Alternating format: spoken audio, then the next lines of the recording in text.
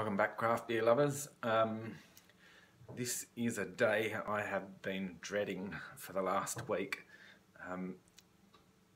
Michael Bed, better known as Shelley to some of her friends, has been quite mean to me. I've got a history with one beer, and I've never really slagged off a beer in my life anywhere near as much as I have slagged off Obreins beers.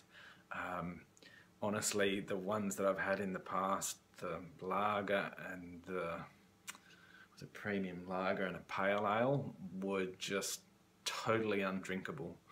And there's been some running stories going around about Obreins and with some of the group members for quite some time. So Shelley has been kind enough, in inverted commas, to send me some Obreins beer, and I'm really not looking forward to it. As I described to her in a previous message, the anticipation of drinking this is like root canal therapy at a dentist, so I'm really not looking forward to this because I've been scarred by it in the past. Having said that, I am willing to judge this as unbiasedly as I possibly can, given my previous experience. For those of you who don't know Obrein beers, they brew gluten-free beers, and I know if Dave Croft's watching, he's going to be sure to make a comment on the bottom and say that they're not technically beers because they are brewed with, let me just read it, crafted using roasted millet malt and sorghum, whatever the hell that is. Obrein beer is always gluten-free, offering full flavour without compromise. The label also reads on this one, "This American-style Indian Pale Ale offers lashings of hoppy tropical fruit, salad aromas and flavours." Well, let's see. Now, interestingly, I'm also going to point out this does say that it's a spring release, and it does have a use by date which is clearly marked on here, which I read of the 14th of August 2016, which is about 2 weeks away. So it's not a real freshie, but it hasn't passed the use by date, and I now most unwillingly participate in what could be my last beer review of the day, and hopefully not ever. But as I said, I am going to do this as unbiasedly as I possibly can. Obrein Indian Pale Ale beer, gluten-free, whatever the hell it is.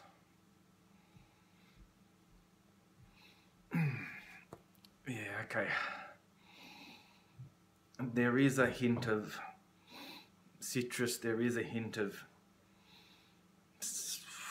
something, but there's also this reminder of going into a dentist and that smell.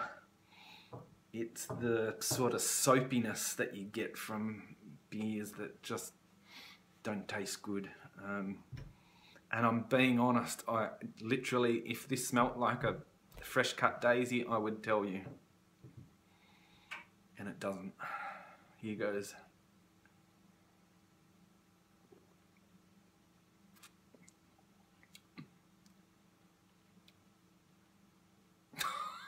God.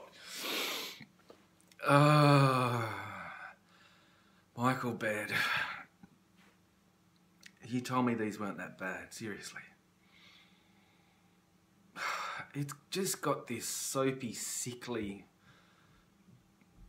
baby vomit about it. I'm sorry, it just does.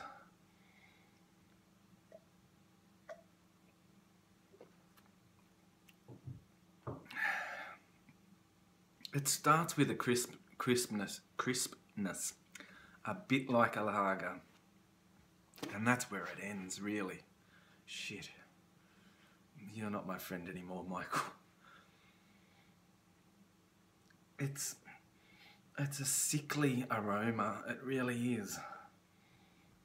Baby vomit, that's all I can think of.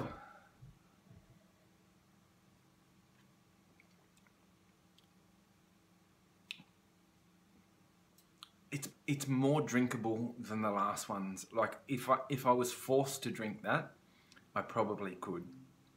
The previous attempts I've had at O'Brien beers, the lager and the pale ale, were literally undrinkable. I could not finish them. They went straight down the sink. This one, I'd have to say, is better, but then that's not saying much. So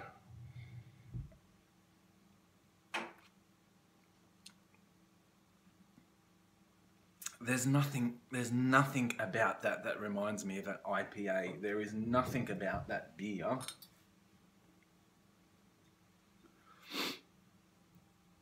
that I would describe offers lashings of hoppy tropical fruit salad aromas and flavours. If there is tropical fruit in it, it's like a passion fruit that's been out all day in the sun, or the salad that's gone soggy in the bottom of a kid's lunchbox. I'm sorry, there is nothing pleasurable about drinking that at all. And as much as I try,